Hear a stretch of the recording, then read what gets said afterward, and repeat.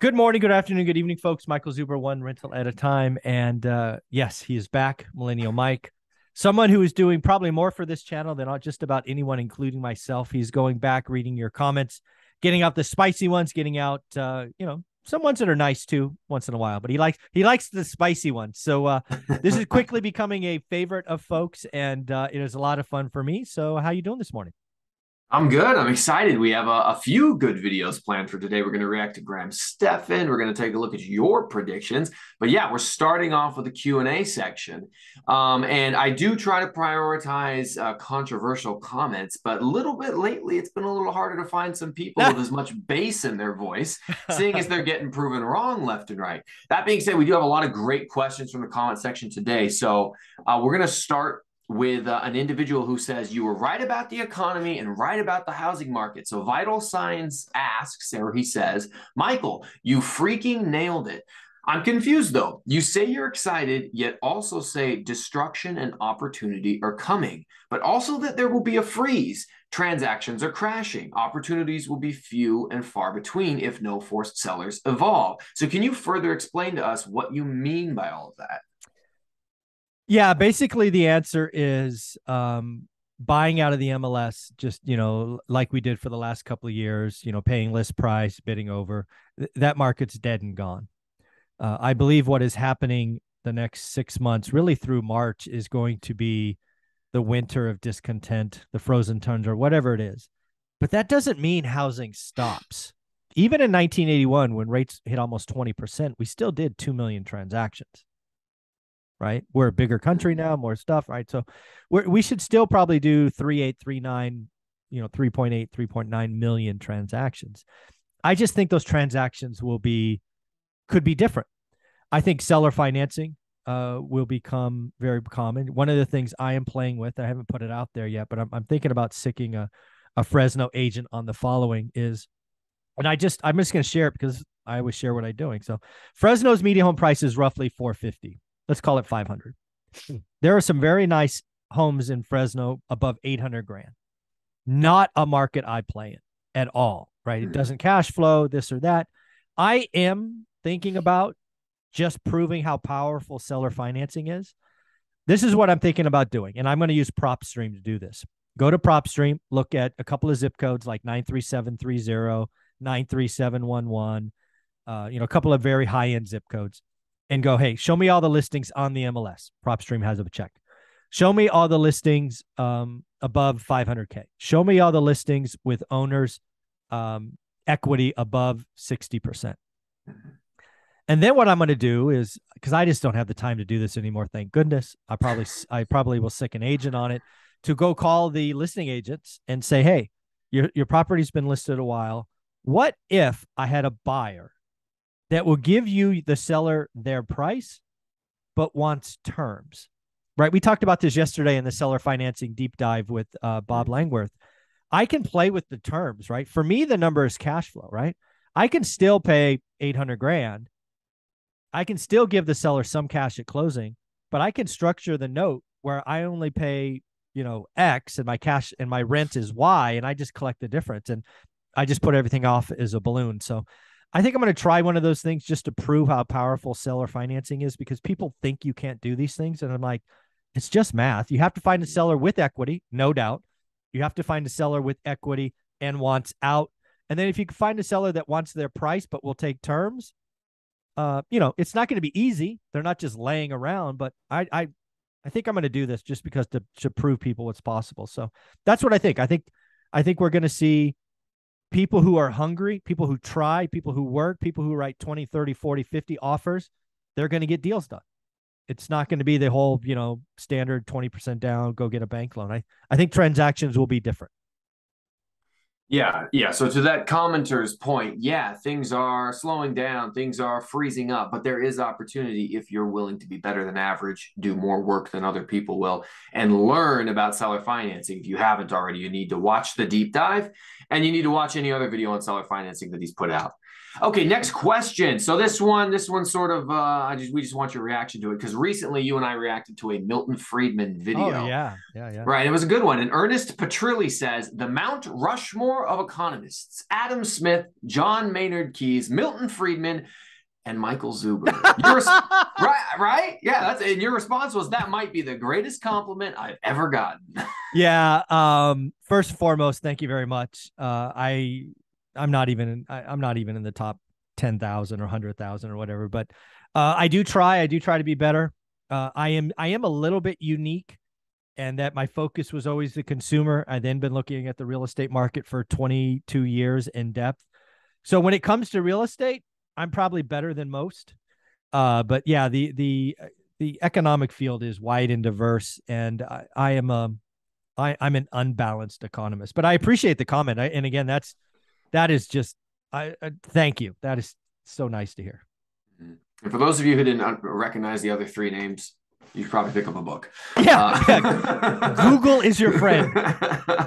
Okay, so there's been a lot of advice out there, about waiting, trying to time the market. And the sole purpose of that is so you can hopefully find a house that's affordable. Well, recently somebody put in one of your comments another method they thought that would allow them to buy a cheap house. So Bob McGrath said, he goes, if construction materials do come down to pre-pandemic levels, just build your own house for pre-pandemic prices. Dimensional lumber is already there. Labor is not. It's still up 30%. And your response was nice. So my question for you, Mike, on this is, if a recession happens, if the economy goes into a deep recession and prices come down, do you think that individuals will actually be able to get pre-pandemic pricing on new builds? So actually from a builder? Right, from a builder. Is someone from a builder going to build? No, I don't think so. I didn't think so either, but I want to know why. Yeah. So again, I think I think what's going to happen with builders is they're already slowing down. It's a supply demand thing, right? So they were going 100 miles an hour. Now they're going 20. They're going to go from build spec building to, custom builds and all of that. They're just going to be doing other things. If we got back to 2019 or pre-pandemic pricing, their profit margins wouldn't be as great. And, calling a company greedy is a dangerous word, is a trigger word, but their job is to produce as much profit for their shareholders possible. So a for-profit company won't do that, in my opinion. I don't think they're gonna raise margins. They're gonna do other things. They're gonna sell entire communities, build for rent. I do not see a for-profit organization going. I can almost see the commercial, right? Lennar 2019 prices in 2023. I don't see it. I just don't see it. Yeah, sometimes I worry that the oversimplified common sense things that we tell ourselves, you really have to dig a little deeper, because if you plan on that, if you make that your plan, hey, I'm just waiting for the economy to crash. Houses are going to come down 25%. Well, except that interest rates are going to triple and you're going to end up paying more. I'm just going to wait for, prices of materials to come down. And then, of course, the builders are going to sell at 1/3 of what they're selling now, or they'll go out of business and you won't be able to buy anything. So yeah. But one thing in this comment, it's interesting to poke at if you flip the script, because one of my experts, I think it was Thatch Nguyen, said what he likes to do today is buy 2-bedroom, 1-bath and convert to 3-2s. Right? Being your own contractor and kind of piecemealing the work, if you have the skill and experience, that could prove interesting. Right? Because again, I think labor is going to come in. I think people are going to get laid off. People are going to be hungry. I think so. Again, if you are in the value creation and you want to tackle bigger projects, that might come in next year. It's probably not today because again, labor is still up.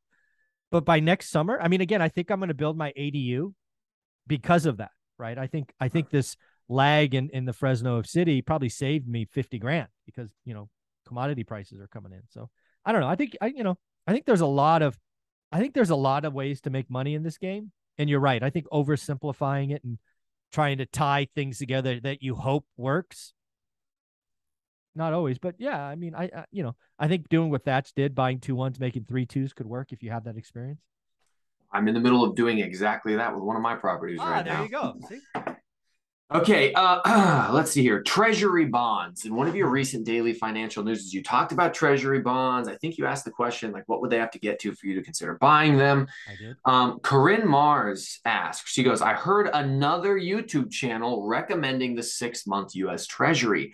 Why did you, Michael Zuber, refer to the 1 or 2 year US Treasuries? Was it only because of Jim Cramer? I believe it was Reventure Consulting who Oh, mentioned the 6-month on September 15th of 2022. oh, Your good for him. response, right? Your response was Jim Cramer bought, and I'm like, wow, just a crazy idea in my head. So, Mike, give us a little more info on treasury bonds. Yeah. So one of the things, like if you follow my career, right, as a real estate investor, I never had any cash.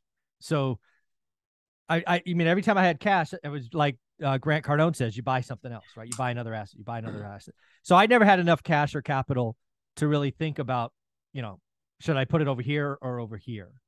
Well, the last, year or so, people have heard me talk about on my channel doing some cash out refis, locking in rates below 4, and rates are gone up. I think somebody did the math for me the other day. The 1 year rate went up 1,700%.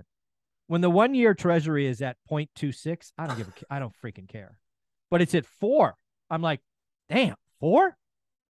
It's interesting, right? So I've just never thought about it. I read an article about Jim Cramer, who I consider a stock bull of all bulls. When he bought 2 year, I think he bought 2 years. It got my attention, and I just, it wouldn't come out of my head. And sometimes when I do my daily financial news, I have to say things so it gets out of my head and I can move on to something else. I have not looked at the 6-month. Shout out Reventure Consulting for talking about it. I don't know what the rate is, whatnot, but I do think again, right? If you're getting, like, these hedge funds are talking about getting 6% on single families, that's their kind of bar. If you can get 4 with no risk, I mean, at some point you got to ask yourself, why not, right? So that's where I was in my head. I'm like, I don't know. So again, shout out Reventure for talking about it. I had not seen it. I don't watch his stuff. But yeah, if he talked about it, that's awesome. I think it's great. Okay. All right. Now, here's a great question that probably a lot of your viewers can relate to. So, this is struggling to get started. This one comes from Jennifer McGraw.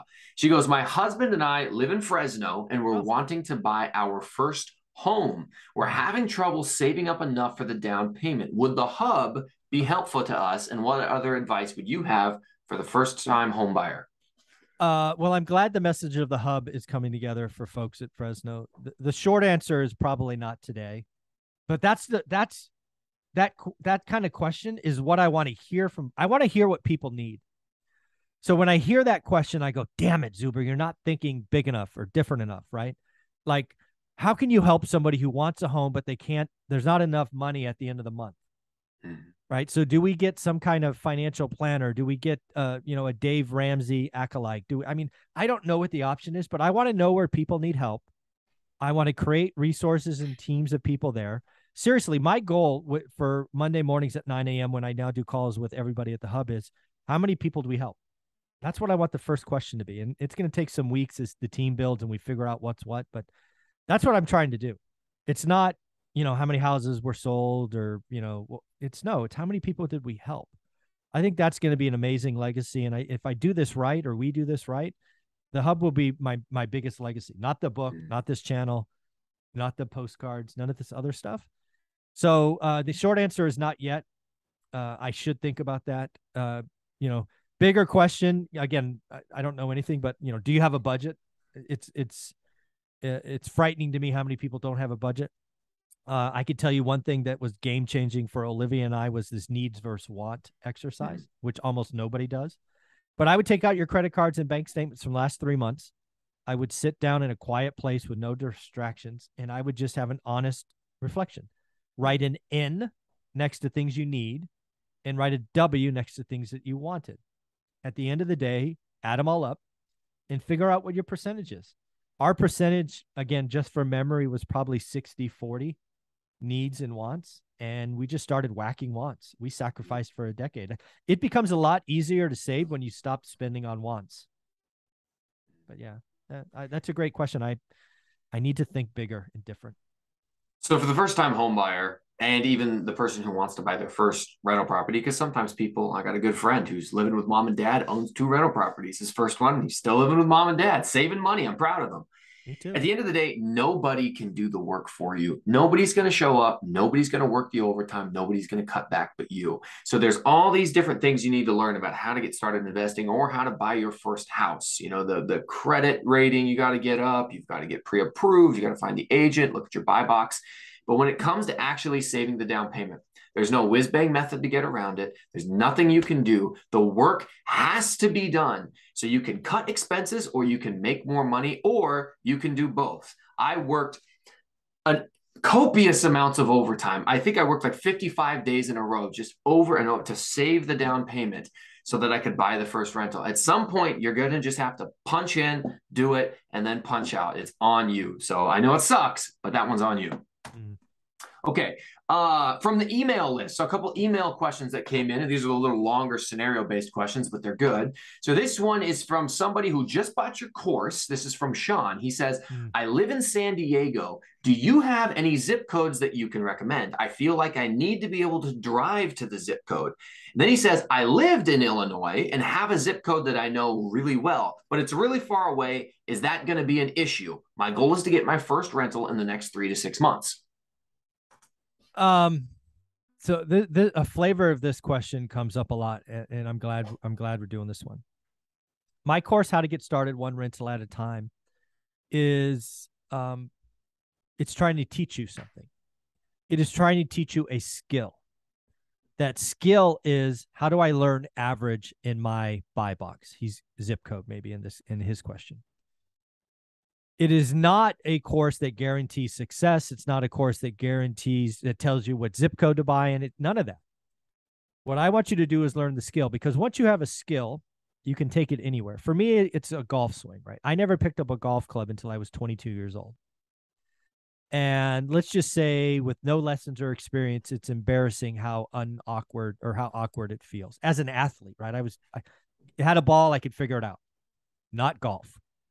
But you know what? When you get to the driving range and you just whack 1,000 balls, 30 days in a row, you kind of figure it out. Then you go get lessons and you tweak and you get better. Now I can shoot, sub 90. But that's what I'm trying to teach. I'm trying to take you to the driving range, put down a bucket of balls, and just have you keep whacking it every day. So the answer to the question is, what I want you to do in this scenario is I want you to pick a buy box in San Diego. I want you to be able to drive to it. I want you to go through open houses. I want you to have contractors to give you bids. Is this a turnkey? Is this a dump? I want you to go to, 3 open houses a weekend. I want you to go to local meetups and talk to other landlords. I want you to learn about anything specific to San Diego. I want you to learn the skill of learning average. Then in about 90 days, maybe 60, but I'm going to say 90 for most people, you're going to have an aha moment. You're going to be like, damn, I get it now. San Diego is a -2, a +1. I don't know what San Diego is, but it's probably not a great yield. And then the choice is yours. At that point, my job is done. You could buy in I have several students in San Diego. If they're comfortable with 3% return, why should I argue? Not my money. If you decide that's not for you, then you can go. Once you have that skill, you can go to any golf course, again, back to the analogy, around the country and play a decent round of golf. So I would tell you to buckle up, get after it. I do not think you'll be buying a rental in 3 months. I think you'll have the skill down. And then at that point, you get to decide what to do. People want to rush it. And again, I'm the do the work, but also be patient, consistency guy. I'm not promising an easy button. This is not easy. Daily consistency, focus, networking, grow your network, bad things happen, all these rules, the 7 rules. But I promise you this, if you do the work for 90 days, you'll learn average, and then you'll be in a much better position to decide, because you could go anywhere and redo it. And the beauty is the second time you learn it, it'll be much faster. So I'm glad you picked that one up, because so many people get that. They kind of get that wrong. Right. Okay, let's see here. Another question from the email list, and this is for somebody who's asking about how to get rental number 2. So Elizabeth says, hi, Michael. I'm a 33-year-old mom of 2. I work full-time as a social worker, and I want to become a real estate investor. I own a home with a lot of equity and 1 long-term rental with great tenants in place. I know to get financially free, I need to keep going. Should I buy a new rental now or wait until the market continues to soften next year? I'm also looking for a mentor who's in a long-term rental hold market. All right, Mike, what do you think about that? Time in the Um, market. yeah. My answer hopefully is very consistent. I am not the time the market guy. I'm the do the work guy. I have no idea. I don't know about your market. I don't know where you're at. I do know from very consistent history, if you do the work, sometimes you stumble across a deal of the decade. Everybody knows what I think. I'm a freaking open book. I tell everybody every day. I think we're in for a housing crash down 50%. I think there will be some great deals out there, but I think it takes work. Um, I would never give some, like, let's just say, again, people have heard me, right? We're going to get to March. We're going to go through 6 months of nothing. We're going to get to March and see. Maybe the market tanks in March. No idea. Maybe it goes up. No idea. What's unemployment? What's rates? All these things that I have no. Is the war still going on? There's so many. I've never seen a 6 month window with so many different divergent off ramps. It's just wild to think about. But I do know the next 6 months are going to be wicked slow. But again, do the work, right? First off, congratulations on your one long-term rental. Congratulations on your goal. Being a single parent, mom or dad, is not easy. Awesome, right? Respect. But find 20 minutes a day, maybe 2 10-minute chunks, because I can only imagine how busy you are. Much respect. But do the work. Look, understand, network. I mean, it doesn't, my answer doesn't matter if you're a single mom of two or a single dad of two, single dad of one, or a full-time employee and single. It doesn't matter. My advice doesn't matter, doesn't change. Just do the work, focus, daily discipline. So yeah, and timing the market works nearly for no one. Yeah, it's always a good day to buy a great deal. There's going to be deals that can be found in hot markets, Found cooling or markets. created. Right. Found or created. There we go. So yeah, so you don't get too caught up in the whole, well, maybe I should just wait. Well, maybe I should just wait, because people have been doing that since the beginning of the last recession, and they missed opportunities over a decade now. So a good day to buy a great deal. Mm-hmm. Okay, we've got two more questions. So this one is on an economic white paper. You have consistently told us that you plan to write an economic white paper on what the Fed has done to break housing. Yeah. Can you explain in greater detail what an economic white paper is and when you will be writing one? Is there a threshold of destruction that you're waiting to happen before you pull the trigger? Or what's going to eventually tip you over the edge and convince you to author it? So the short answer is I would need a chief economist from a well-known institution to kind of partner with me. I don't have the job titles, the experience. I'm not a paid economist. So I could partner with someone, right? And make it a paper that we both author together. Again, as I think I mentioned earlier, the Mount Rushmore comment, I am really good at combining consumers with housing, but there's a much broader economic area, which I'm weak at because I haven't studied it in 20 years. So the short answer is I would have to partner with someone. I do talk with some economists, like actually have that title. So we've toyed with the idea. I suspect what they're waiting for is more destruction, right? Because again, they're putting their reputation on the line to, work with somebody who's a retired tech worker. So that's an actual economic white paper that would be published somewhere. What may happen is sometime next year, kind of coming out of this, I may just write a paper and self-publish it, much like I did my book. I could do that on my own, but I think calling that an economic white paper would be disingenuous. But I do think what we are going through today is the closest thing that I've read to the 1980-81 era.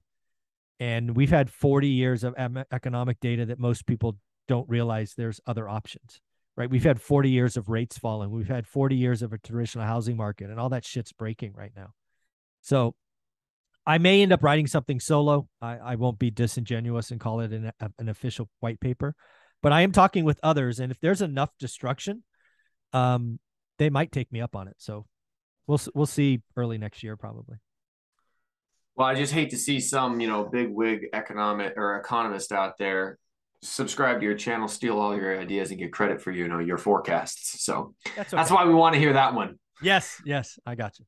Okay, so we have a very consistent commenter that's been leaving the same comment over and over again with what seems like an extremely biased opinion. This could be the last question of the day. So I don't know if you're Okay. familiar with this person, but a certain Miss Dorothy Zuber continues to say that this is the best daily financial news, like clockwork on every video that you make. So we want to know, is this in fact actually the best uh, daily financial news? uh, uh, First off, one of the best days for me on this channel, I think it was about a year and a half ago, where I was talking to my mom like a good son is, and she goes, "Michael, I watch all your videos." I'm like, "Come on, all my videos, right? I put out a lot of stuff, right? Really?" Right. Yeah. And she's like, "Yeah, I watch them all." I'm like, "Yeah." I was like, let's just say, as a son who loves his mother, who knows his mom made choices that I could have never made, Mm. um, and I've told her that it still tickles me to think that she watches all of them. So shout out, mom. I love you. Thank you for everything you did, you're doing now, you did in the past, and you'll do in the future. Is it the best? It's probably the most consistent, right? Over 1,000 days now. I certainly try to be better every day. Um, I'm not gonna. It's not for me to say. It's not for me to say. But if others want to say it, that's awesome. I appreciate it. Your mom says it to you. That's awesome. And just so everybody knows and is clear, if you ever leave a negative comment on one of my mom's comments, I will block you immediately. That's not cool. That's, off. You can pick on me, but you don't pick on Dorothy. So hands off. Be nice. Well, I guess leave it down in the comment, folks. Do you think Mike's mom is right or wrong? Like the video, Mike. That's all we got for this one. I think we'll see you next week. Uh, Mike, again, you offered to do this, I think about 6 or 8 weeks ago. It's so much work for you to do. Thank you. Where can people find you? Yeah, some of the commenters had questions about out of state investing and things like that. So within your course, I created a whole segment about how to get started out of state investing, how to pick a market, how to network. So some of the questions might have been applicable there. Or you can just look me up on Instagram or YouTube. Just type in Millennial Mike and I should pop up. Thanks, buddy. Appreciate it.